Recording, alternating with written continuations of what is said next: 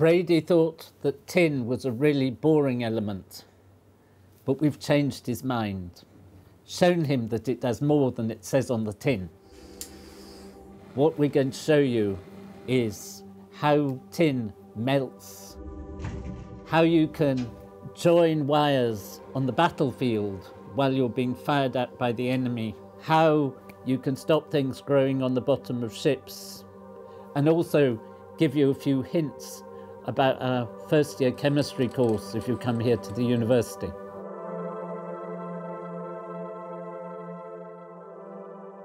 Tin is in group 14, the same group as carbon, so it is below germanium and above lead. It was really valuable in prehistoric times because it was found that when you mix it with copper, you could make bronze, and bronze melts at a lower temperature than copper, so it's easier to make weapons, and the weapons were harder.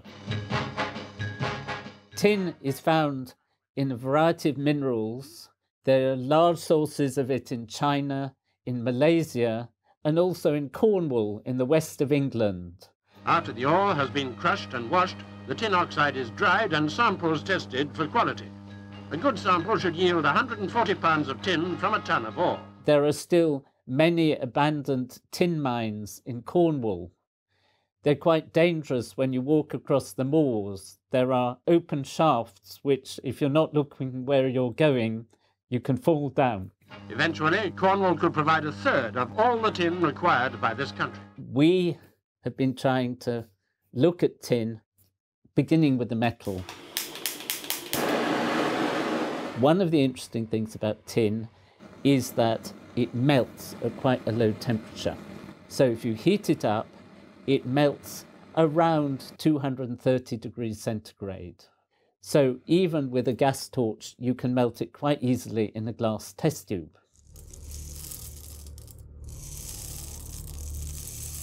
This low melting point is very useful for a whole series of applications, particularly for so-called solder, that is, joining things electrically.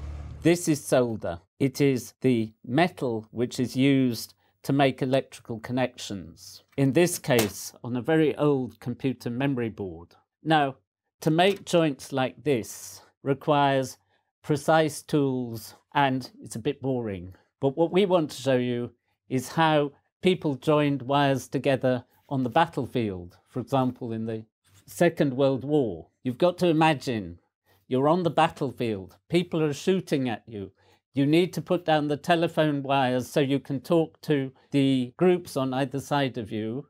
And the last thing you want to do is to get out a soldering iron and wait for it to heat up and so on.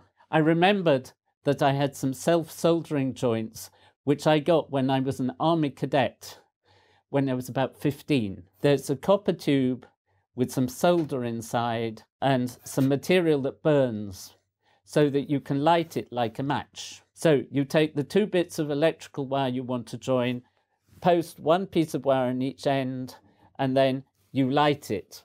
The solder is inside. I've had these 56 years, and they weren't new when they got them, so they probably come from the Second World War. They're probably surplus. I thought they would work.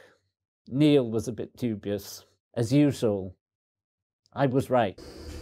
So Neil set fire to the red part, which is some sort of igniting mixture, and it flared up quite quickly, and then you can see the whole tube gets very hot. Now, of course, you can't see the solder because that's inside, but as it gets hot, the solder melts and runs around the wires, and then as it cools down, it solidifies, fixing the wires into this short piece of copper tube.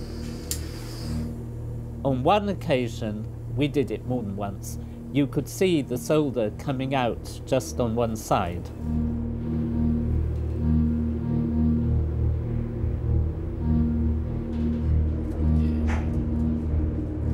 Just to show that the solder was in there, I persuaded Neil and our new assistant, Connor, who's joining our team, to heat one of these pieces vertically so that when the solder melts, it will drop out to the bottom.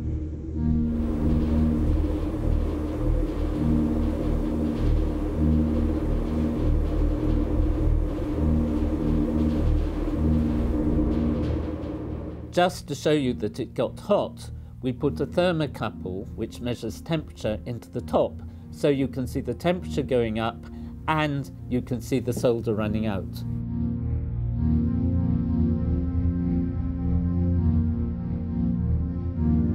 So we were really quite excited.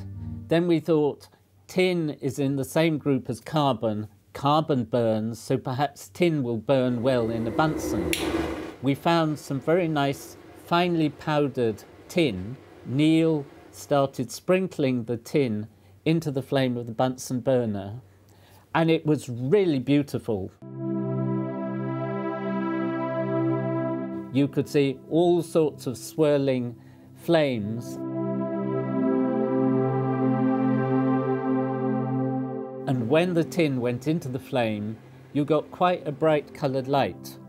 Now, there's some argument whether it was violet or lilac, and that there was a touch of green as well, which I think came off his spatula. It was really much more beautiful than any of us had expected. And then Neil had a really good idea. He fed the powder into the air hole of the Bunsen burner. The stream of gas then blew the powder up into the flame, and that looked even better.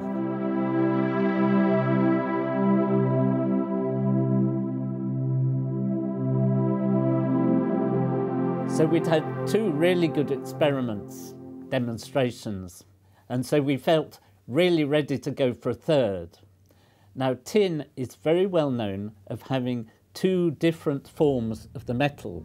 One of them is shiny and looks just like any other metal. The other one is meant to be a sort of brownish colour and crumbles away. This transition between the two happens at low temperature. And I'd seen a terrific time-lapse video on YouTube where you can see a block of metallic tin gradually crumbling away as this so-called tin pest spreads across. So we thought we would try the same, but perhaps we were not quite so patient. So first of all, I had a nice tin soldier, and we tried dunking the soldier in liquid nitrogen.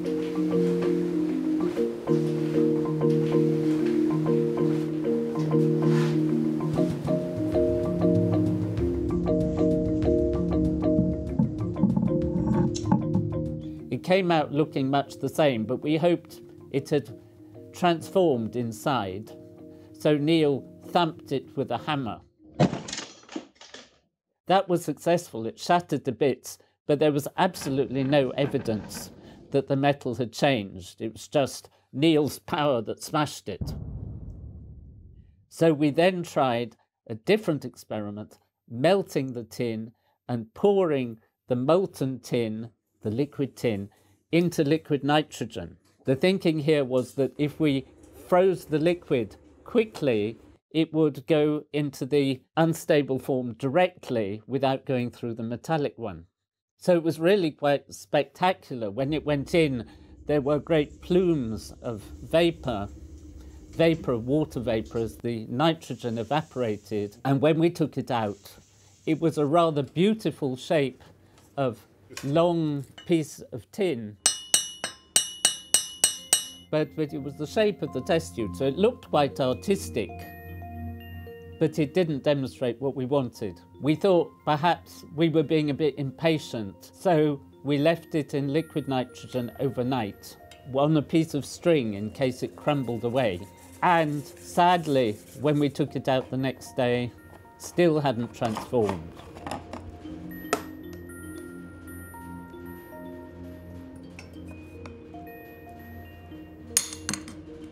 For once, we've been completely unsuccessful.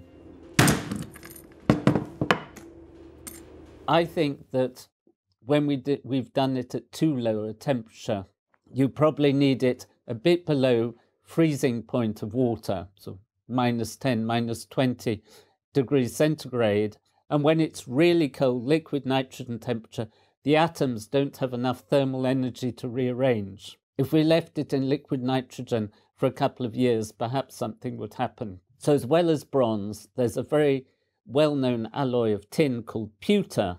Originally it was tin and lead. It's now tin with other metals. It's particularly famous in Malaysia. You get many souvenirs. And when I was in Malaysia, I was given this plate made out of pewter. And the reason why people like it is because you can melt it quite easily and make it into elaborate shapes like the pattern on this plate. Now, we really haven't talked about the chemistry yet. Tin is in the same group as carbon, so it has 4 electrons in the outer shell. But unlike carbon, it can either use 2 of these electrons or 4 of these electrons for bonding. When it uses 2 electrons, it forms, say, tin dichloride, stannous chloride, which is a salt, rather like sodium chloride. So it dissolves in water, makes a slightly cloudy mixture if you put too much in, but it dissolves. But it will not dissolve in organic solvents like cyclohexane. On the other hand, if you use 4 electrons, you can make compounds like tin tetraiodide, which is one of the compounds our students make in the first year lab. And we had 2 samples made by students, and you can see the colours are a bit different because one made a purer sample than the other. The tin tetraiodide is like an organic compound. If you put this one in water, the tin iodine bonds react with the water, so you get hydrogen iodide, which you can't see, and you get a precipitate of tin oxide, which is white.